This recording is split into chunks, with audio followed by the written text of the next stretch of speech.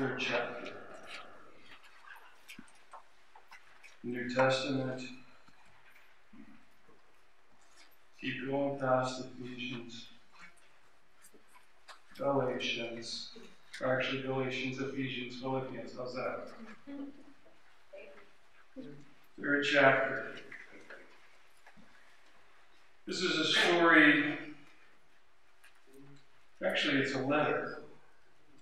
When was the last time you got a letter that didn't come to your computer or your phone? It came to this thing called a mailbox. They used to send letters back in the day from one town to the next. And Paul's writing, Timothy, all these different people in the church, trying to give a message of what God is doing in their life and in the life of the church. Because, surprise, surprise, people in churches need to be encouraged. Does that sound remotely appropriate for you?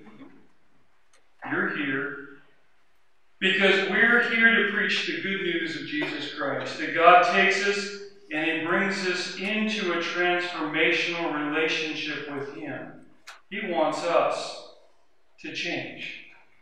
That's what transformation is. Transformation is talking about change. And when we're looking, again, we're going to look right now at Philippians chapter 3. We're going to look at verses 12 through 21. Let's hear from the Word of God.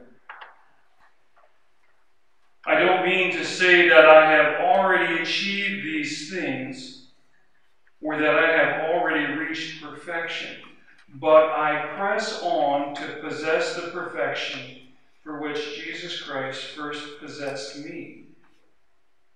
No, dear brothers and sisters, I do not say that I have achieved it, but I focus on this one thing, forgetting the past and looking forward to what lies ahead. I'm going to read that again. Forgetting what is past and looking forward to what lies ahead. I press on to reach the end of the race and receive the heavenly prize for which God, through Jesus Christ, is calling us. Let all who are spiritually mature agree on these things. If you disagree on some point, I believe God will make it plain to you. But we must hold on to the progress we have already made. Dear brothers and sisters, pattern your lives after mine, Paul. And learn from those who follow our example, for I have told you often before, and I say it again, with tears in my eyes, that there are many whose conduct shows that they are really enemies of the cross.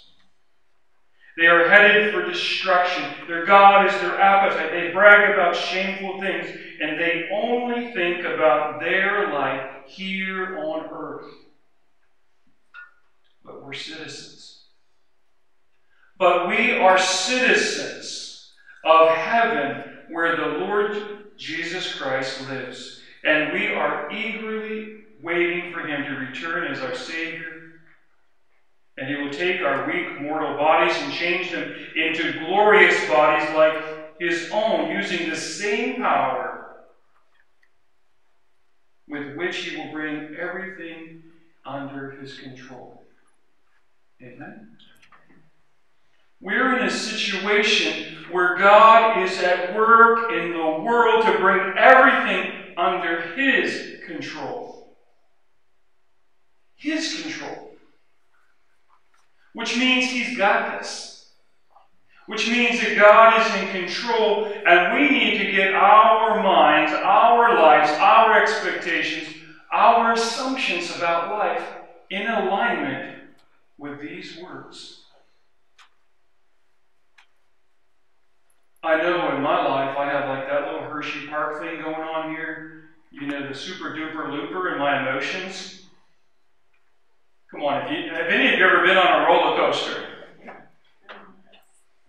By the way, when I picked up a Russian student over in Harrisburg years ago, He said, Richard, let's go to this place, amusement park. And we'll ride. I read online they have super duper looper. I said, what are you even saying? He wants to ride the super duper looper. Because only a Russian can say. And he was crazy into it. And there's a sense that we like that experience of going up and going down and experiencing all this drama. Drama. But what God wants is for us to trust Him for the outcome. That God is working in you, He's working in me, He's working here in this church to bring about change that reflects our relationship with Him. And I appreciate, Diney, the prayer that you snuck in there for Holly and myself. And I don't usually do this, but I do believe God has called me here to be with you. I am the thorn in your flesh. I am the fly in your soup. Because I trust God for you. Before I ever knew you, I was itchy. And I was expecting. And I was ready. And when I met this church, and you asked me to come and serve as your interim pastor, I can tell you, I have been ready. Not for all the drama. I've got girls at home. I don't need it. Thank you. The three of us are now living in exile. But drama is just not my thing. But transformation is. Because I know what God has done in me, and He's already done in you, and what He's going to do in this fellowship. What He's doing is going to continue to bless you. Hang on. And this week was really dramatic. And last month was really dramatic. And people's feelings get hurt. So usually what pastors do is they preach, they teach, and they pray, and then also have to experience what goes on in the church parking lot. In other words, what goes on outside of this building. And what I'm saying is that sometimes our people's feelings in this fellowship have been hurt outside of this room. We're missing Doug and Catherine. Last month we're missing B&B, Betty and Becky, and that's not acceptable. I'm not here to beat you. I'm not here to reprimand you, but I am here to tell you that God's expecting change. That we would love with a love that's so captivating, so real, that people want to be here. And I accepted, and the reason I believe that I'm the right person to come here isn't because of my stylish tie and my snappy dressing, because I knew that would get giggles. Because you're thinking, how many pastors are hospice chaplains? That's a heavy thing, isn't it? In a few minutes, I'm going to tell you a story about a friend of mine who's turning 100 today. Anyone else can say that? How about if we have to lift your arm up for you? And the reason that I think God has called me here to this place is because I've been a missionary, which means I'm willing to take whatever God gives us and believe Him for a future that doesn't exist. And I'm also a hospice chaplain, and I'm used to dealing with people who are grieving. And this church is grieving far deeper than I ever imagined. Are you tracking with me? Or are you listening? I'm the only one that's allowed to have this headpiece on with the wire here and should be listening. Okay? Anyone that's listening to the Eagles game, you better just appropriately yell out, "Amen," if you hear a score. Amen. Oh, a couple. You do not have an earpiece in. Because they're playing right now. So let me check his ears. Does he have an earpiece in? Remember back in the day, the transistor radio? He used to do that. But I'm here with you. Not that I'm saying that you're under hospice, but I do understand that you are grieving. We've had so much dramatic change in such a short time that we have to hold on. Hold on to each other. But this scripture tells us we need to hold on to Him. The very beginning of this chapter, Philippians chapter 3, verse 3. It says, "Whatever happens, my dear brothers and sisters, rejoice in the Lord." Whatever happens. That means he's expecting things to happen. Crazy happens. Flat tires happen. Difficulty happens. Disappointment happens. And I never get tired of telling you these things. This is what Paul's writing to the church. I never get tired of telling you these things to safeguard your faith. Do you know what that means? He wants you to know, and he wanted the church in Philippi to know that you're going to have things that happen that are going to discourage you. Things that are going to disappoint you. Things that are going to confuse you. You're wondering what I'm doing with my phone. I'm not calling anybody. I'm just looking at some slides. Okay. Hello, Mom? That's terrible because my mom is now in heaven, so I don't know how I would do that. Yes.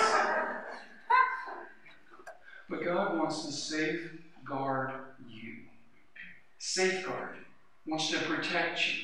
He wants to keep you intact. He wants to make sure that you don't give up. Because faith is the ability to trust, and giving up is the upside down of that.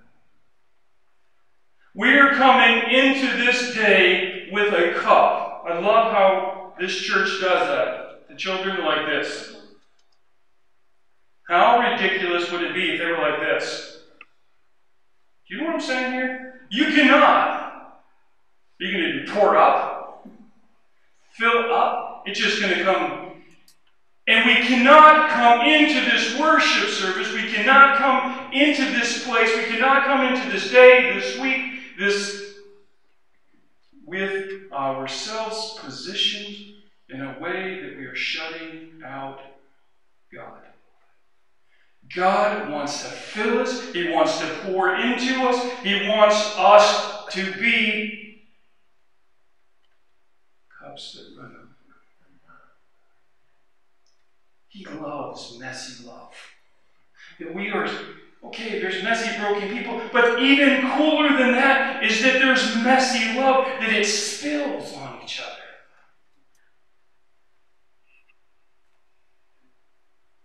Imagine honey spilling all over you. We have an amen? Drippy. It's so good that it's just licking your fingers. That's the kind of love, that's the kind of expectation we should have today, is that God wants to protect us, and then He wants to fill us. And it says here,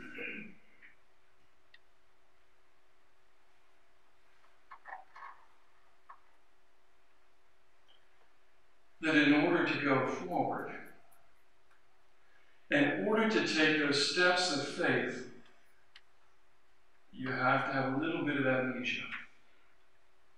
You must forget what has happened. Forgetting what is past and going forward. Do you know what grief is? It's holding on Because we're so afraid of loss. We're so overwhelmed by loss. We're so stricken by the things that have hit our heart, and we can't let go of them. This church has gone through major change. It went through years of wonderful growth. And amazing things happened in each of your lives. Pastor Kelly touched you. She encouraged you. Jen blew you away with praise music and worship. And Ashley and Brandon were here to challenge the kids and give us a vision. And you grew, and the numbers increased, and the faith exploded. So now that people are missing, you're wondering, has God left this place? No. They ran a race with you and helped you run in such a way that it would be the next stage, and they have handed that off to you with training, that you might trust the things that they have taught you, just like Paul, that you might live for him, you might trust him, body, mind, spirit, that you would live as the church in reflection of who he is. The people. One of the things that encourages me when I go into a hospice room and somebody is dying, one of the questions I ask, are you at peace? Are you at peace? Do you know why I say that? It's because I can't stop them from dying. I cannot stop change from coming. I can't go back to the way things were, the way they used to be, because otherwise all my kids who have kids and husbands would be living at home with us right now. Still mowing my yard, making the beds, walking the dog so I can sit around and do nothing. That's what they believe, by the way. You can't.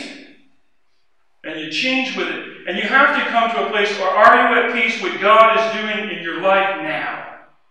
And what has he done in the past? And you look at that and you say, God was with me. God blessed me. And he's going to continue to do that because God is in the business of blessing his people.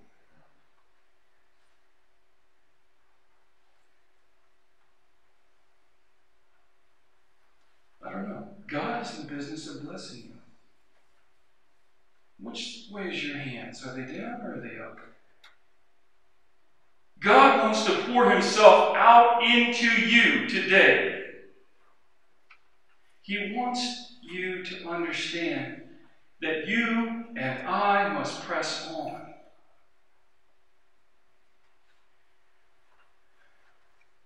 I went to this woman who's turning 100.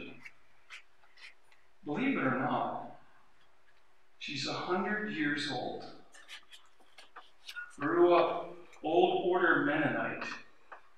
You know what that means? You get to wear the same clothes all the time. What color are you wearing today? Black. What are you wearing tomorrow? Black. What are you matching with that black? It's like so easy. I think every God wants to wear those clothes. And when I met her, she was angry. And I was introduced by another chaplain who was leaving, said, she's going to be yours, and I want you to visit her, but she has a lot of hurt. An enormous amount of hurt. Growing up, not a good relationship with dad. Broken, bitter, and angry at God. So how helpful is it for me to come in and say, hi, I'm your hospice chaplain. She's a gal, I'm a guy. And she did not like the fact that I walked in probably just as handsome as her dad. Who knows? You know how people look at you and they have expectations and they think that this is going to happen and going to play out one way. And she was angry. And for the years, for 6 months, I met with her. And every time I listened to the same stories over and over. This is what happened. This is how I felt. And I am still angry. I didn't know old order Mennonite people could be angry. Because they're supposed to be simple people. Supposed to be peaceful. But she was so hurt and so angry. And the reason that I'm so glad that she lived to 100, not just because it's a cool number, but because she's at peace. Because she has seen a transformation in her own life where she's gone from being angry with mom or with her dad to remembering, she said, in the middle of all that, every night, I would watch my mom come to my room, drop to her knees, and hold my hands and pray over me. God will get you through. Is the way to sum up those prayers. And she held on to her child, even though she knew things weren't right at home.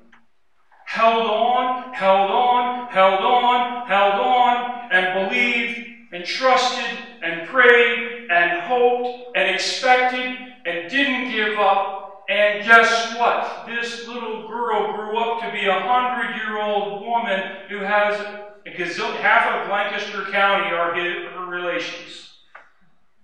By the way, that's the way it works. They're everywhere. Some of them actually wear cooler clothes because younger people change. But it's amazing that God has brought something new to her heart. So I'm asking you, did the people who sacrificed since 1833, isn't that the right number on that brick outside? Am I the only one that looks at it? Yeah. That's right. Don't you look at the brick? You walk outside, and there's all red bricks, and there's one of the bricks that's not like the others. One of those bricks just doesn't belong. It's a founding stone. And it says they're founded, established a long time ago. This church has gone through a gazillion changes. A million changes. Because I don't know how many a gazillion is. And God has walked with this people, of whom you are a part. Because God has a plan. To keep pressing on, to keep going forward, to keep taking us and putting us in a new situation. When I decided to preach this sermon, I went into my files and I cheated. Okay? Just going to be straight up. I pulled a sermon from October 30th, 2011 that I preached at another church to another group of people. I'm having technical difficulty here because, there you go. And then I decided that I'm going to do a series 2 months ago on transformation. The reason I'm saying that is because anything that's recent, I didn't even know was going to happen. I had a quote from John Wimber, who is a big church growth leader. It says this: many of us treat church life like immature adolescents. From other Christians, we want thrills, constant exhilaration, and to have our needs met. When Christian brothers and sisters fall short of our expectations when they are boring, usually means pastor. Probably should strike that. And imperfect and fail to meet our needs for strokes. Do you know what that means? To encourage you, to say, what a great job, you're amazing. Because we all really do need them. We pout. We turn away. We isolate ourselves from them. Jesus calls us to be mature. And to have a mature commitment of love for his people and the very people in this fellowship. Do you know why I put the disclaimer in there, right? 2011, 7 years ago I preached this to a completely different, vulnerable, trusting congregation who are sitting there going, are you talking about me? To this present situation, are you talking about me? Are you talking about our situation? Actually, God is talking about this situation. Because we're always struggling with that transformation. Are we doing that which is human? That thing which is natural? Or are we doing that which is spiritual? Mature. So I'm asking you that anybody that's not here today, that are not secretly hiding in bed watching the Eagles game, anybody that you see missing, tell them you'll love them.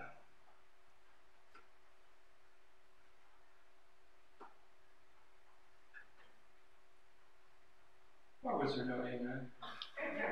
Because they're not here. You're saying amen that they're not here? No! You missed the sermon! Reach out. They will know we are Christians by our love. And the difference between, like I said before, the Old Testament and the New Testament is grace, peace, and love. It's not harsh. It's holy. It's a love that will not let anyone go. And last week I talked about going the second mile, remember? And I remember standing here just going, this is harsh stuff. Jesus said, go the second mile. That means somebody has already gone the first mile that they never wanted to go, to do that which they didn't really want to have burden them. And Jesus said, all right, cool. Do another one. And it's in the second mile. When we go the second mile with each other, that people will see that we're only doing it because God is in us. Because He takes grumpy and turns it into godly. Come on, grumpy is a real word for most of us a lot of the time. Not just pre-coffee. I should say post everything. God needs you. God needs me. God needs First Baptist Norristown to be His church. And that means loving. Because people are grieving, people are wondering, people are fearful, people are expecting. And when they come and they don't see things the way they used to be, they get anxious. And I want you to have a mature love that will not let them go. Amen. You can have like a little cue card thing. It's easier to buy a vowel than get an amen here. Come on. Anyway, another gentleman who I like is named Ed Cole. He says, maturity doesn't come with age. It doesn't matter how old you are.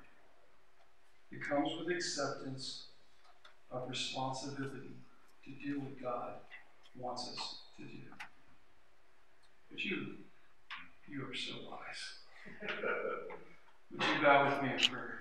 You can take us and cause us to forget that which has gone on before. When you have taken hold of our very lives, Lord, it's not just about us accepting you and welcoming you into our life, but to yield our lives to you that we might love one another, that we might live up to the expectations that you have for us to be your community, to be your family, to be your church, to be the love of God that people see. When they see us, they'll see the smile, they'll see a hand that's held out to bring them home, even if they've hurt us, even if they've confused us, even if they've disappointed us. Lord, that they would understand that we are still here because you are still here with us.